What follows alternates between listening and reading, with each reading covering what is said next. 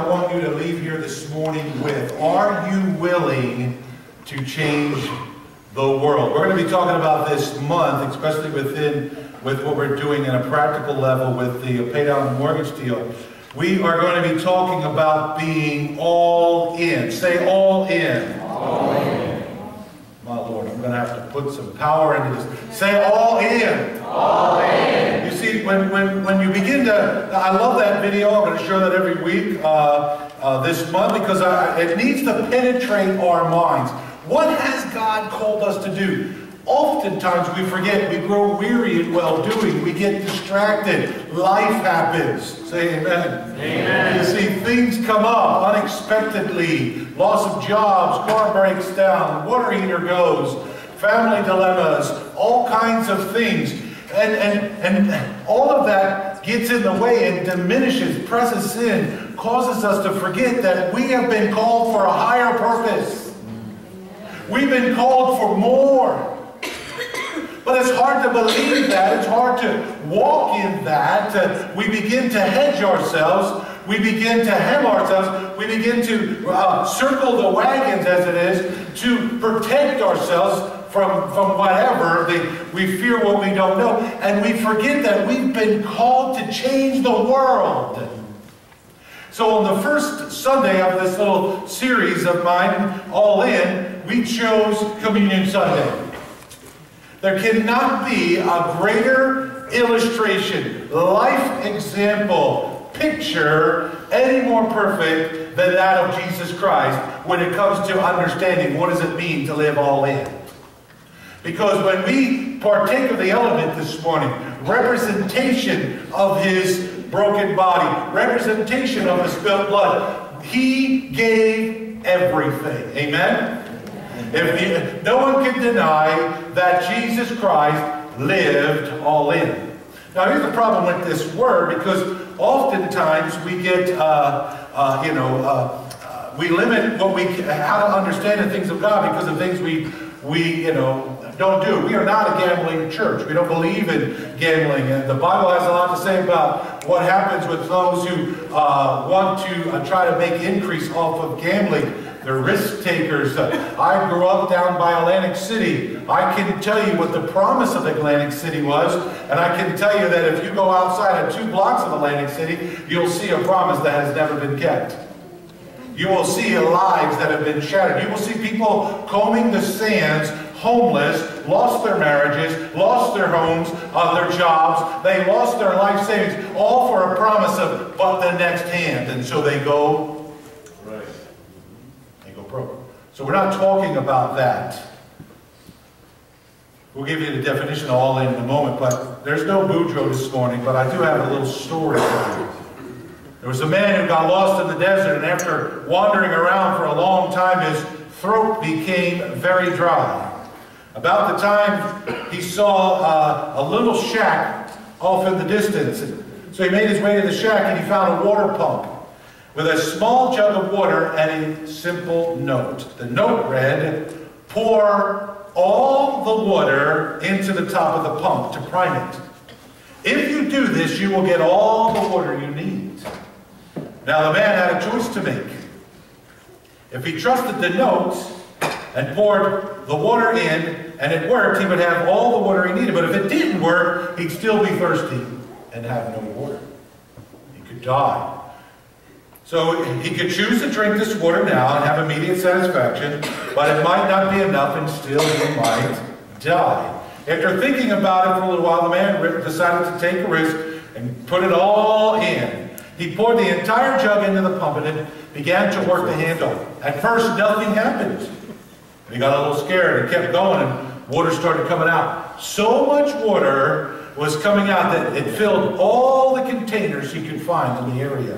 So much water came out that not only was he able to fill all the jugs, he was able to drink to his heart's content. He was able to shower and to refresh himself with all this beautiful water.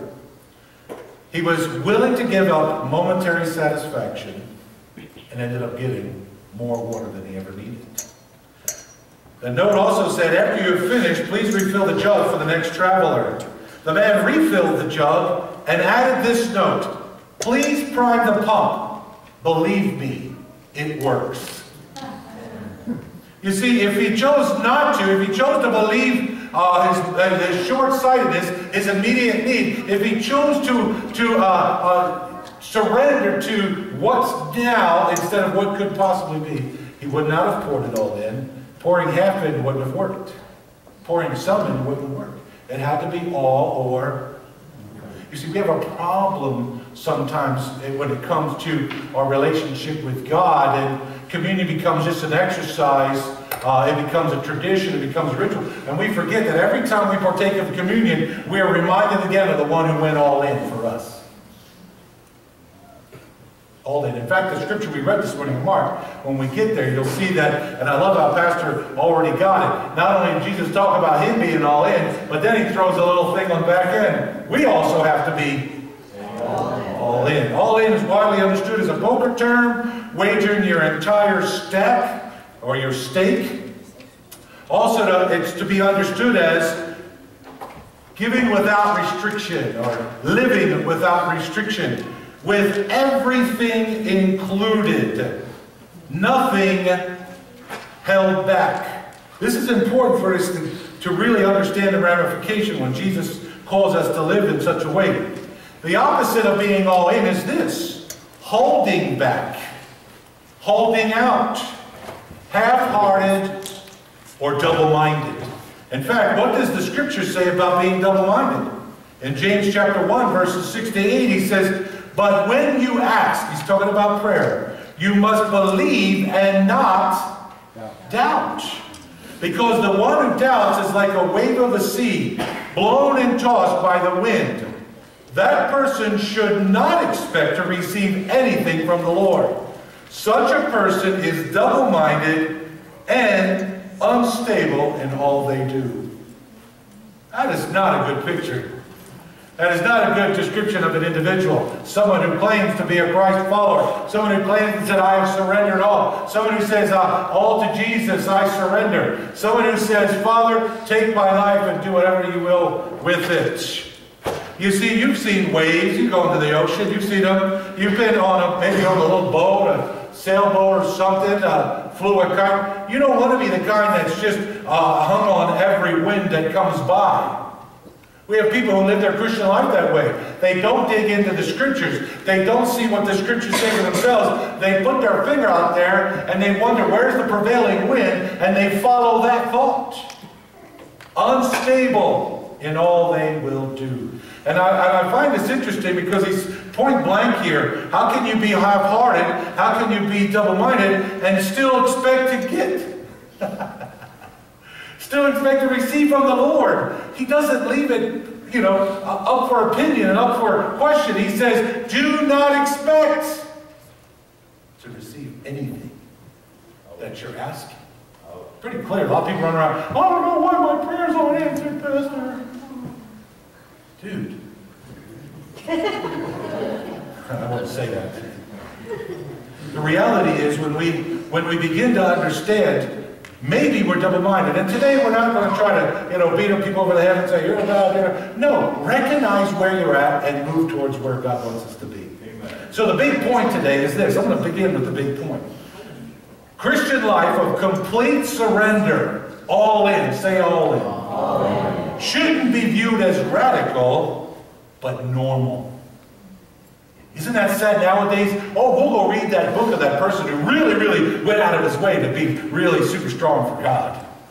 We'll run to that testimony, that story, or that little something that someone put together, a video, and it's like a story of somebody who really did, and we say, oh, that's so crazy. That's amazing. I could never, no one has ever, and we elevate them as something to be like an anomaly, when in fact, and that's why we're going to show that video every week. And thank God no one's sitting in the front. I'm spitting like crazy. You get an anointing if you see.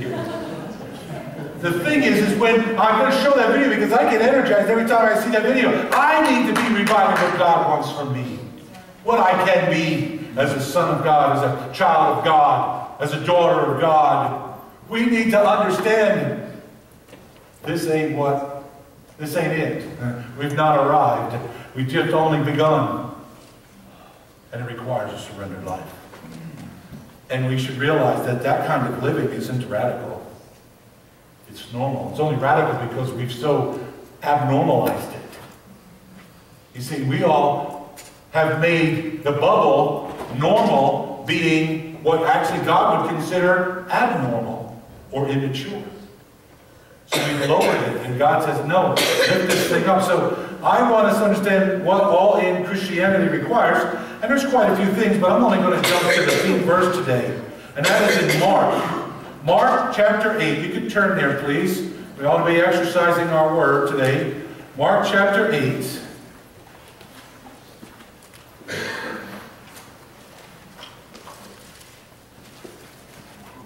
Mark chapter 8, 31 to 37. I'm reading from the NIV.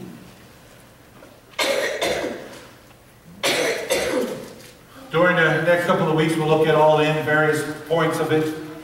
But it begins from this. If we don't understand this, then really everything else is just,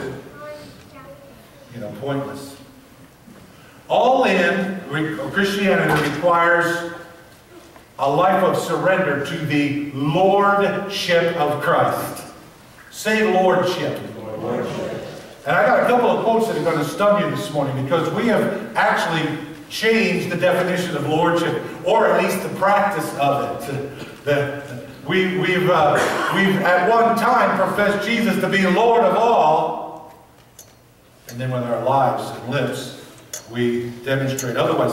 But let's read the text again fresh. It says, "He then began to teach them," that's his disciples, "that the Son of Man," that is himself, Jesus, "must suffer many things and be rejected by the elders, the chief priests, and the teachers of the law, and that he must be killed and after 3 days rise again." Get the context for a moment, okay? Let's just take, we're a bunch of people hanging around with, the CEO of this wonderful little brand new fledgling company. We've got the status, the politicians all up in a roar. Who's this Jesus? We got the crowd singing his praises. Go Jesus, go Jesus, right? We're getting free food. We're just seeing some wonderful, amazing stuff. We're dumbfounded because every now and again we get to do something out of the ordinary of our life, right? And he's sitting down with us and has this little conversation. "Okay, boys, this is what's going to happen. Oh, you already know they hate me. Oh, they're going to really hate me. They're going to turn me over. There's going to be a bootleg court situation. That's all going to be illegal and under the table." I'm adding all that because I know the rest of the story, right? He says to them, they're going to hand me over. They are going to destroy me. One of the things you need to understand about all in is this. People that live all in, they can do so because they know who they are and what they're supposed to be doing. Right. Their life is not dictated by circumstance. It doesn't matter the situation. It doesn't change. It doesn't matter public opinion. It doesn't matter even what their own little conflict may be, like Jesus in the garden. Remember that. If there's any other way, but nevertheless, not my will. Jesus knew why he came. Jesus volunteered. He said, "I will go." The Lamb of God, slain before the foundation of the world. It was already set to happen, and it's now being played out in reality, in physical form. So your boss is sitting there telling you, "Hey guys, I'm going to die." Can you imagine how you'd be feeling? Wait a minute here. All this is happening because of the big guy. Right? Pretty cool. I'm enjoying it. Got a little notoriety. A little fighting amongst us. Who's number 2? Right? He's going to die? What about me, boss? They start wondering. They start thinking. Think about that instability, the fear, the apprehension that starts to well up. And our favorite character, Peter, speaks up. And he says, he's so plain about this, and Peter took him aside and began to rebuke him. Can you imagine rebuking Jesus?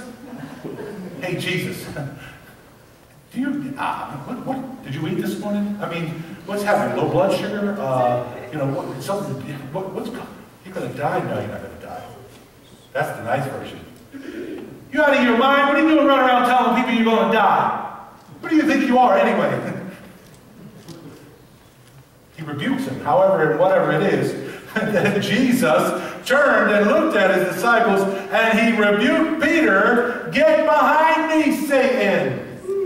He didn't call Peter Satan. He recognized the influence that Peter was speaking from wasn't of God, it was of the world. Because don't you think that if the devil had any clue at all that Jesus' death would have messed him up, he would have prevented it every means possible. And that would have been, I don't know how that would have worked out. I can't even forget about it. It blows my mind.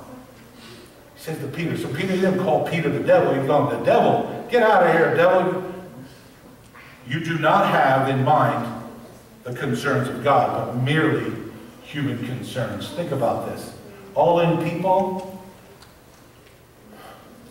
don't measure their obedience to God based on human realities, based on human circumstances. Boy, we live by our feelings. We were talking about that in love and respect this morning. We want to turn our marriages around, our relationships around. We've got to start putting our marriage and our relationships under the umbrella of Christ and start exercising the Word of God in our relationships instead of feelings, because feelings get us in trouble, don't they? Not that feelings in themselves are wrong, but when we respond or rather react to our feelings, we can get ourselves into deep trouble. So Peter speaks up and he says, well, you know, most of us, because wait a minute, they can't imagine this picture with Jesus not there. We're going to go and beat on some Romans. We're going to go slap around some Sadducees. You know, I got some names of Pharisees we're going to take care of, right, Jesus? I'm going to die. I'm going to die. I'm going to die. And he said, Peter obviously is not getting it.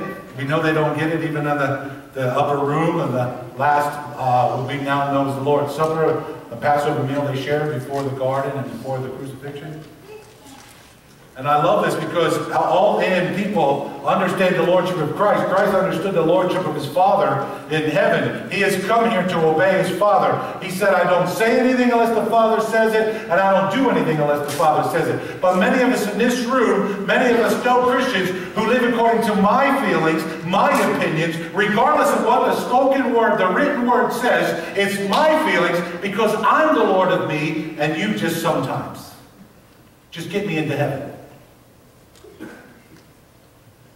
You see,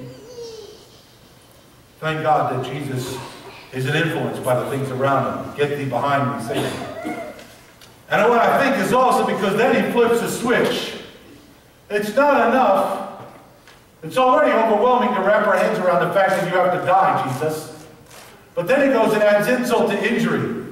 And this is going to be an insult and an injury to you and me, because if you keep living according to selfish pride, selfish ambition, human understanding and rationale, you will be offended by what Jesus is about to say. That's right. There is no corner for you. There's no wiggle room. There's no safe word for you. This is the reality. This is what it means to be a disciple. That's it, he says. But what I love about it, it's on the other end of a statement about what he already knows about himself. I'm all in. What about you? I love this understanding here. Then he called the crowd to him along with his disciples, and he said, whoever, this is a general call, ladies and gentlemen, whoever wants to be my disciple must, three things, say three things. Deny themselves. Boy, we could spend how many months on that, Pastor?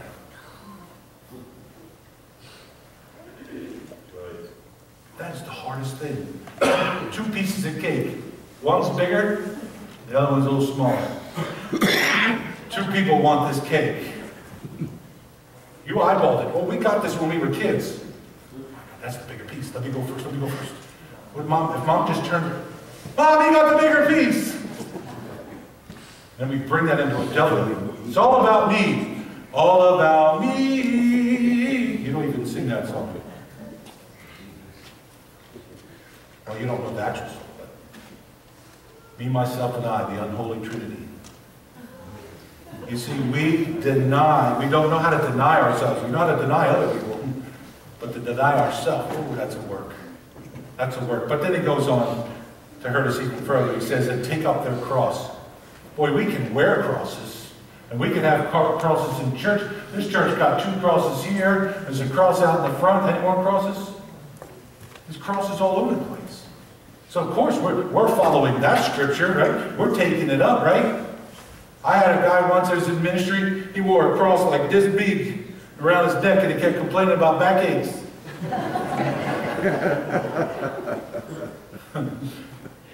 Lay down your cross, brother. You see, when he said this, obviously he had a reference in mind himself. His disciples had no clue yet, but he was going to be crucified on a tree.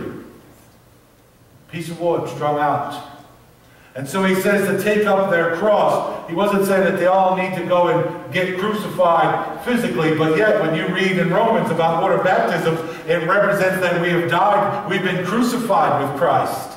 And yet here we are, we still live. I don't got no holes in my hand. I don't have no hole in my side. I don't got no thorn crowns on my head. But yet I identify myself having been crucified with Christ. When I accepted him as my Lord and Savior, I identified with the finished work of Calvary. I don't got to go get hung on a cross. Now, in the Philippines, they do this every year. They do a big thing, and people are selected. It's a big honor, and they go ahead and reenact, physically reenact, the crucifixion with these fellas. And all hung on the cross. That's not what he meant. He meant in your life. You have to die to yourself. A Sunday school teacher asked his class, if I sold my house and my car, had a big garage sale and gave all my money to the church, would I get into heaven? No, the children all answered. If I cleaned the church every day, mowed the yard, kept everything neat and tidy, would that get me into heaven? And the class said, no. Again, the teacher said, well then, if I was kind to animals, all animals, and gave candy to all children, and loved my wife, would that get me into heaven? And all the children said, no. Well, what will get me into heaven? And a 5-year-old boy shouted out, you gotta be dead.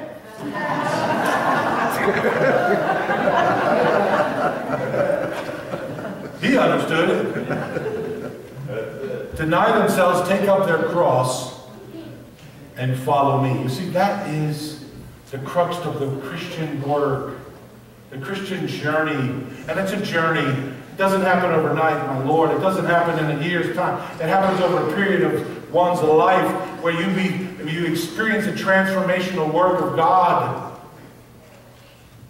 When you say you are saved, when you say you've been born again, not that everything's perfect, but there are things that should fall in line according to the Word of God if He's the Lord of all in your life. Here's the phrase, if Jesus is not Lord of all, then He isn't Lord at all. Many people believe that they are following Jesus, but they have mistakenly invited Jesus to follow them. I enjoy Facebook, staying in touch with different friends around the country, ministry and whatnot. But I will never like the 50,000 things that come passing down the thing. Copy and paste or whatever they're supposed to do. All these different things. And just because I don't like a picture of Jesus does not make me the Antichrist.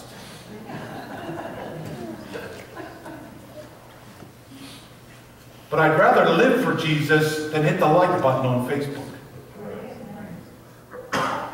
An interesting thing about living for Jesus, that it doesn't have to come with public proclamation. That was the problem with the Pharisees. You don't need to broadcast it. Oh, ladies and gentlemen, on Facebook today, let me tell you how I live for Jesus. No, but it is plain to see who's a follower. The fruit will follow them who believe. The scripture says. Powerful understanding here. For whoever, verse 35, wants to save their life will lose it. But whoever loses their life for me and for the gospel will save it. What good is it for someone to gain the whole world, yet forfeit their soul? What can anyone give in exchange for their soul? I'm going to ask Paul and Melanie, Paul and Julia. Sorry, Melanie's not playing today. Paul and Julia to come to the piano and get ready to sing something. But I want to do something before Pastor comes and leads us in communion. I want to walk you through something real quick. See, because to be all in, it doesn't matter what we're about to say next week or the weeks after about being all in if you don't do the first thing. You see, we cannot expect you to be a follower of Christ if you did not actually ask Him to come into your heart. If you have not actually taken the moment to recognize that I have a need of a Savior, that I actually identify myself with the finished work of Jesus Christ on the cross. Easter is coming and we'll all be celebrating it. But wouldn't it be nice that you can actually celebrate it on the other side of the cross? Instead of adoring it from this side, unsaved, having passed through the work of salvation, the grace of God, the love of Christ, now all of a sudden Easter becomes something awesome. I love Easter because it's my first birthday. April 12th, 1982. Hallelujah. You say, man, why do you remember it? Because it was outside of getting married, the second most amazing day of my life, and the second time in my life publicly that I wept like a baby, uncontrollably. Snots and boogers everywhere. 2 times in my life, when I got saved, I boogered on the preacher. And when I got married, I boogered on myself. 2 most important days, but I remember that as if it was yesterday, because it was the day that I realized I needed a Savior. It was the first day of the rest of my eternity, that I'm going to live for Jesus Christ. Oh, it isn't. In fact, the hardest part about being a Christian is church. Why? Because we all get this idea that we all should have wings already. And Red Bull says you should have wings if you drink that. We don't have wings and we're not finished. And though we're called saints, we still don't live like it. So we become impatient with each other. The Word of God helps us how to handle that. Don't let not getting involved in church and giving your heart to the Lord be because of the sin of other people, because you will stand before God yourself and give an answer. And He's not going to hear, well, all right, yeah, you're right, they were screwed up over there. I'm sorry, here, you can come in anyways. That's not what He's going to say. Each one of us will stand before Him and give an account for ourselves. The reason why we won't collect these cards until the end of every service is because there might be something you need to write down to reply. Please pray for it. Or I want to get connected with, give me information. But also because of this prayer in the back. And I would like, if you have your Connect card, to take it out. And I want everyone to look at that prayer in the back. Pastor put this prayer together some time ago. It's called the Believer's Prayer. You came from other church experiences where they had a certain prayer, a specific prayer for certain things. I'm going to tell you that there's not a specific prayer to ask Jesus into your heart. But something like this works. You don't have to pray this exact prayer and that's the only way you're saved. No. You simply need to acknowledge the fact that you need Jesus. That Jesus died for you, took your place. And that you ask Him into your heart. And you declare Him to be the Lord of your life. And you thank Him for the work of Calvary. That's something like that in your words. I love it. We can live for Jesus and use our own words. And so I'm going to ask everyone at this moment, before we take communion, just to look at this prayer.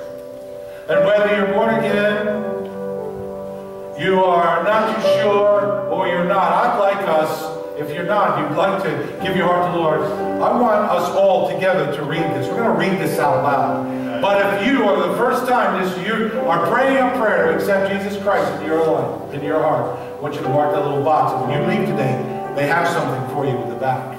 And then I or one of my associates will be getting a hold of you, following up, trying to help you understand what it really means to follow Jesus Christ. So if everyone please, a somber moment, write it down, no one moving around. I want us to see this prayer. And let's read it out loud together with some music in the backdrop. I really like that.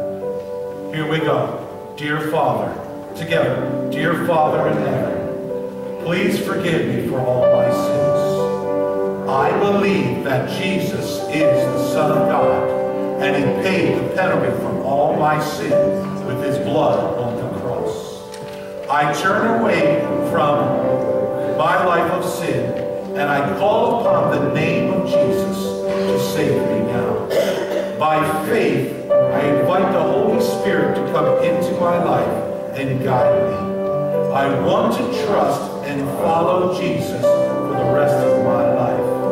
Now I received forgiveness. Now I am a child of God. With the free gift of God's grace, I will live eternally. Thank you, Father, for saving me. This I pray in the name of Jesus, my Lord. Amen.